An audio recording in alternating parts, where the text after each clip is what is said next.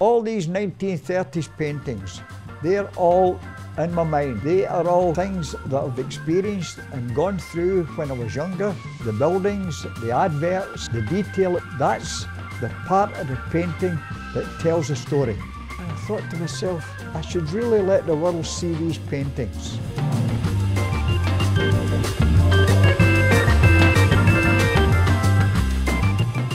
And from there on, the paintings just took off. They just caught the imagination of the public, and before I knew where I was famous.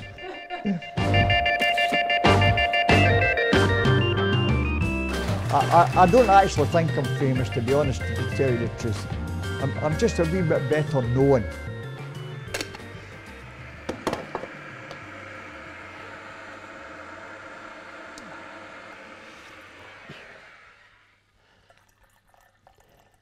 Since my wife died, I've lived here by myself. I've learned to cook, clean, go my own messages, get my own groceries in. When this kitchen where I'm sitting just right now, this is where it all happens. I do my painting in here. I've also got a radio, and I've got one of these things that I talk to, and it puts music on for me. What's her name? Alexa, that's the name. I just say, I better watch what I say, but I'll put her on. There, she's on. Alexa, close down. My wife knew I was good at drawing, and when I retired from work, she gave me a present. And when I opened up, it was a box of oil paints. She said, "You've always wanted to try oils." She says, "Well, you've now got time and the opportunity, so go ahead." And by trial and error, I just kept persevering, and as time went on, I got better and better and better. And what you see around me, that's the result. Cleaning materials, and my artist's coat. I'm sorry I don't have a berry to put on. But there you go. I've now got the drawing in my mind. Now I want to transfer it to canvas, and I paint it in Venetian red, which is a very strong colour. That strong colour gives me a guideline, and it will stick out through anything else I put on. So this is more like a winter sky. The sun's still there. It's still there above the clouds, and it's casting a sort of golden glow in the clouds, which show up as a yellow sky. People say you don't get yellow skies, but you do. You get yellow skies, you get green skies, pink skies, purple skies, brown skies. You get skies any colour if you just keep looking for them. The sun and the clouds play marvellous tricks. Main thing is never to rush your painting. Take your time with it. There's always another day. It's not like you're battling against the clock. There's plenty of time. Oh yes, I remember the war vividly. I remember the blackouts, I remember the air raids, and I remember all the things that happened. I remember the Clydebank air raids. That was a very serious thing. And of course I remember the air raids that took place in Glasgow as well, but I prefer to remember the good things that we did rather than the bad things we suffered. I don't like wars, I don't like people getting killed and that sort of thing. I prefer to tell stories of joy. Well, what brought joy to the people in the 1930s was the fact that everybody was in the same boat.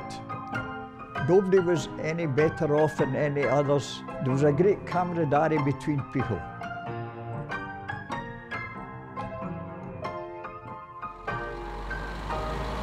The cinema was the entertainment of the masses in those days, and it was easy to get to the pictures.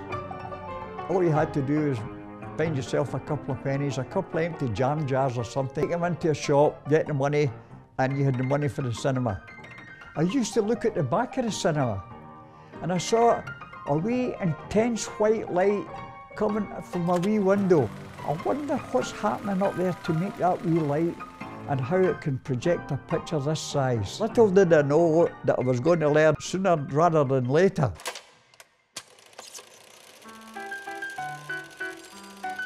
Then I was released on the 31st of December 1948, which made it 3 years in the Royal Air Force, all but a week.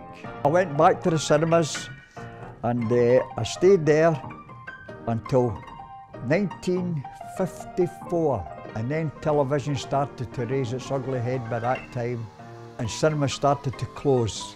So I left the cinema and I joined British Railways, and I stayed there until I retired in 1988.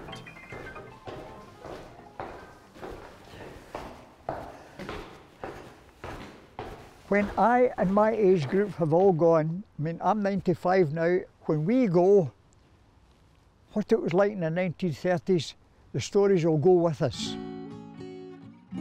We're out and about in Denison now. We're one of Denison's main streets. It's a block of flats now, but this is what it looked like in the 1930s. There is a drawing of the Denison Picture House as it stood, and many happy days me and my friends spent in there. We get in on a Saturday afternoon for 2 old pennies, for tuppence, and now it's a block of flats. It makes me sad. It makes me sad, but at the same time, they call it progress, to move on, and moving on, the cinema's gone, and a block of flats is there, so there's homes for people in place of the cinema. We don't want the history to die. We want people to remember the 30s. Now, I hope that I have left a legacy through my paintings for people to see what life was like.